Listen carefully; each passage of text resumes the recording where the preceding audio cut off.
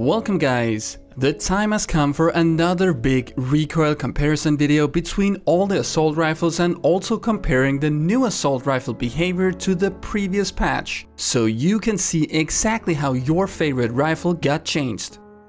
I always perform these tests with the best possible setup for each weapon to compare them to their full strength.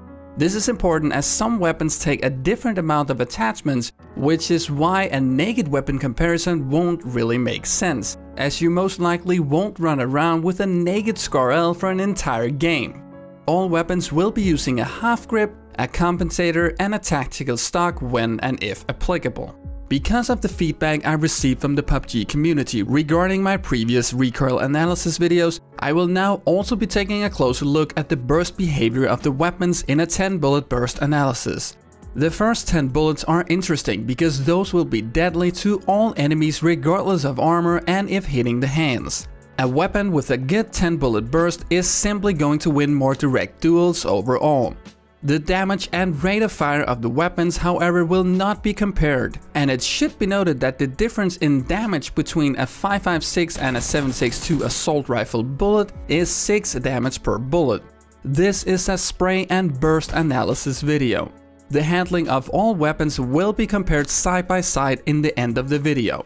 So let's get started with the tests. And the first assault rifle to be tested is the M416. The weapon handles extremely well with almost no horizontal recoil, which exactly proves why the half grip is the new best grip for spraying.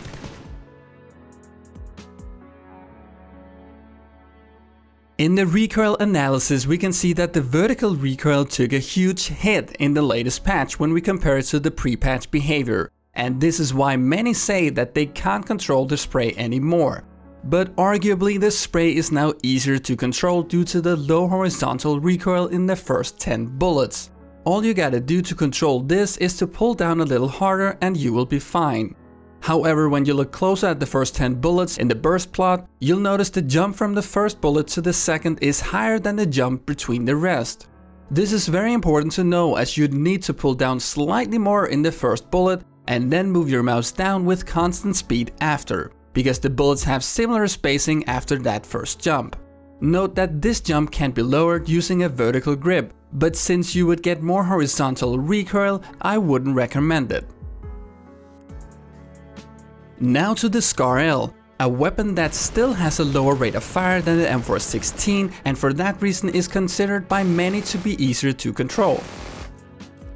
Again, we see a very fine predictability in the handling with decently low horizontal recoil.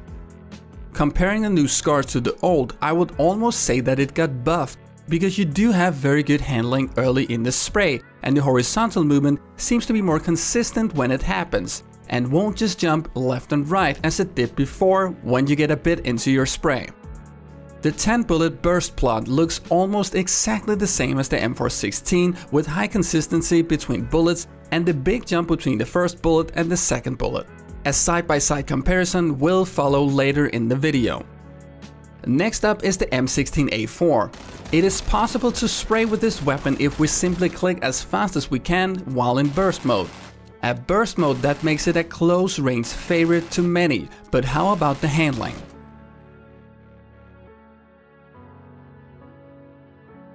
Compared to its pre-patch behavior and based on this test, the M16A4 got the highest nerf of all the assault rifles. The handling has taken a big hit. I really feel like the handling should be better for a weapon that is already going to require the user to spam click to get the spray behavior. Or maybe this is just a hint that the developers don't want us to use this weapon for spraying. In the 10 bullet burst plot, we again have the jump between the first and the second bullet, but we also have very high inconsistency between the bullets. This makes it really hard to get those first 10 bullets to hit in the same place, and just makes this weapon a really bad choice for spraying when you get a bit of distance to your target. The next weapon is the AKM, and we already know that it got a huge buff in horizontal recoil, which shows big time even before analyzing the results.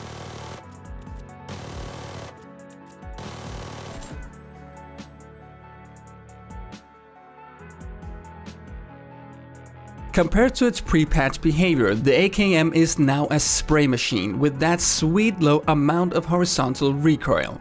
It always had the jump between the first bullet and the next, and now still does, and handles identically in the first 5 bullets, only with some more vertical recoil compared to before.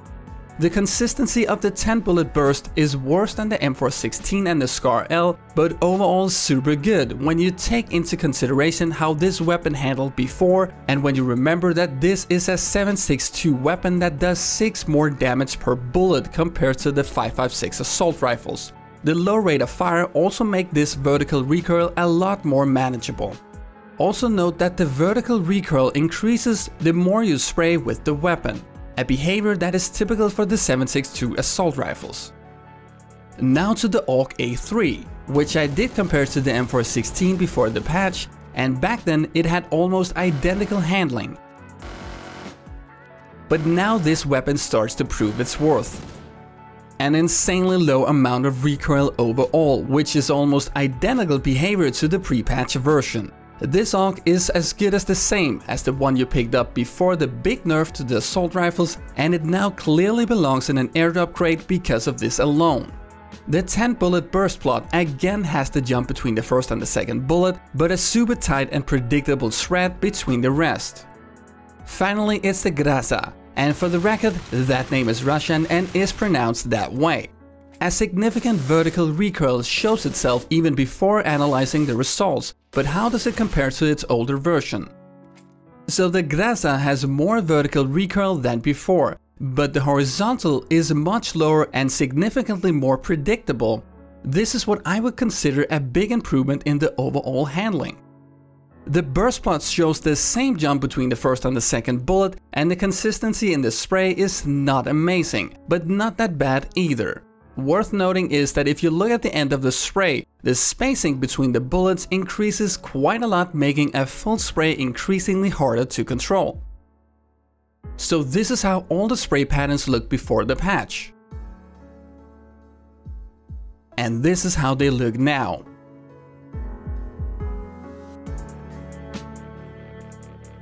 Overall, the horizontal recoil has been significantly reduced, and I think the most important thing here is that the change in horizontal recoil direction now happens far less frequently compared to what it did before. This actually means that the horizontal recoil can now be controlled a bit more than before, since if your weapon starts pulling to the side, it is more likely to keep doing that much longer than before, making horizontal adjustments more reliable. The AUK also stands out here as the clear beast of spray control, closely followed by the M416, that surely has more vertical recoil but still extremely low horizontal. The SCAR L is good, but it tends to pull a bit more to the side, which is a minus for the longer sprays. The M16A4 is just a terrible weapon for spraying now, and certainly should not be used for spraying down targets other than at very close range. The AKM and the Grasa both has very similar handling and behaves the same in terms of vertical recoil acceleration. The vertical recoil on both of these weapons will increase the longer you spray with them. Looking at the 10-bullet burst plot, we can see that all the weapons share the jump between the first and the second bullet, which is important to know as you need to pull down slightly more in the beginning of the spray to ensure perfect accuracy. The AUK has the tightest spread in the first 10 bullets. The M416 and SCAR L are almost the same, the AKM and Grasa are also almost the same, and the M16A4 is hard to get consistent here. Keep in mind that the behavior of the M16A4 also changes with how fast you click your mouse. I clicked as fast as I could while ensuring my mouse was perfectly stable, and based on the test I did, I would never use the M16A4 over any other assault rifles for spraying on ranges further than 10 meters away. Unless I had no other choice, of course. Now that was quite a lot of analysis and talk about assault rifles, and we now know how the handling of all the rifles stack up against each other. I also post conclusive images of these videos on Twitter, so follow me on Twitter if you want easy access to grabbing those on a consistent basis. If you liked the video, subscribe and click the bell icon to stay updated on future content, and I will see you guys next time.